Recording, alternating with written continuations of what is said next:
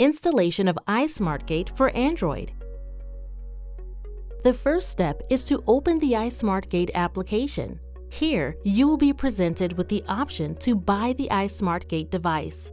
As you already have the device, you just need to press the button "No thanks." You should now have two buttons on your screen: Join Existing iSmartgate and Start Configuration. The purpose of the second Join Existing iSmartgate button is if you want to add an iSmartgate device previously configured by another person to your phone. If that is the case, then you would need the iSmartgate owner to give you the iSmartgate UDI login and password. As this is not the case here, you need to configure the iSmartgate from scratch. To configure the iSmartgate device, you need to press the first button, Start Configuration. Now, you need to plug in your iSmartgate. You now have 15 minutes to start the configuration, otherwise, you have to restart the device. Now, press Next. You need to wait 2 minutes for the iSmartgate device to turn on. Check to see that the light on the Wi-Fi is blue. This means that the device is ready to start configuration. If the Wi-Fi light isn't blue, you need to reset the iSmartgate. To reset the device, hold down the reset button on the back of the device for 5 to 6 seconds, and then wait 2 minutes for the device to restart. If the light is blue, press Next. In this screen, you will be asked if you have previously configured this device with Home application by Apple. You should press No. In this step, you need to minimize the iSmartgate application and open the Wi-Fi configuration to connect your smartphone to the network called ISG, followed by 10 numbers.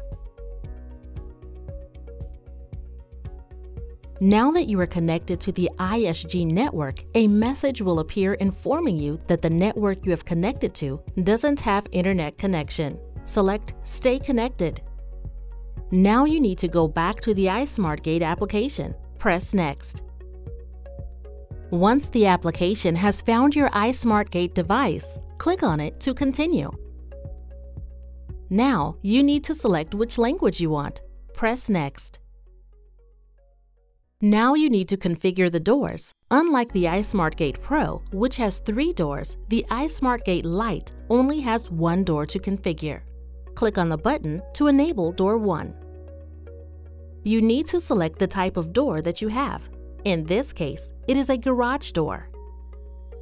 In door images, you can put personalized images of the door. For now, we will leave default images, which can be changed later. You need to name the door. In this case, use Door 1. You need to select the sensor type that comes with the box, which is wireless sensor, in this case, ISG-TWS. You should enter the sensor ID found on the label of our sensor. It is important to put the batteries in the sensor as the sensor will start communicating with the device.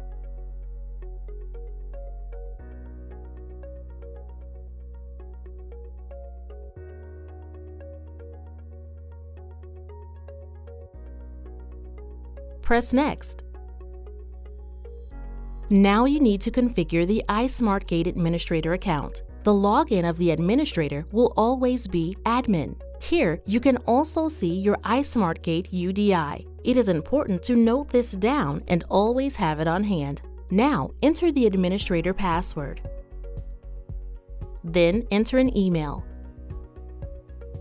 Even though you aren't going to use Google Home, you need to enter a security code of between 4 and 6 numbers to be able to use it in the future. When you use Google Home to open or close your garage door, Google Assistant will ask for the security code to complete the instruction.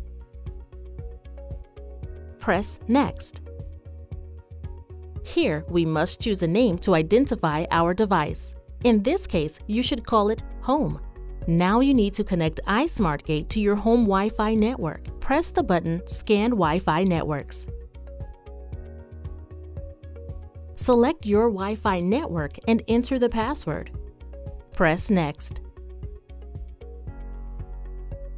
Now, you need to read and accept the terms and conditions to be able to use remote access. Alternatively, you can choose Continue without activating remote access. Remember that remote access must be activated if you want to connect your iSmartgate to external applications like Google Home or IFTTT, or connect remotely to iSmartgate from outside your house. Accept the terms and conditions and press Next. In this final step, it explains what the Wi-Fi light is supposed to look like once you press the Finish button. Press Finish. Wait for the device to restart, and if it is connected correctly, the Wi-Fi light should be green. If successful, you can use your iSmartgate. Now that the application is connected to your iSmartgate, if you want to change any settings, you need to go to Settings and access your admin account. Here, you will have all setting options.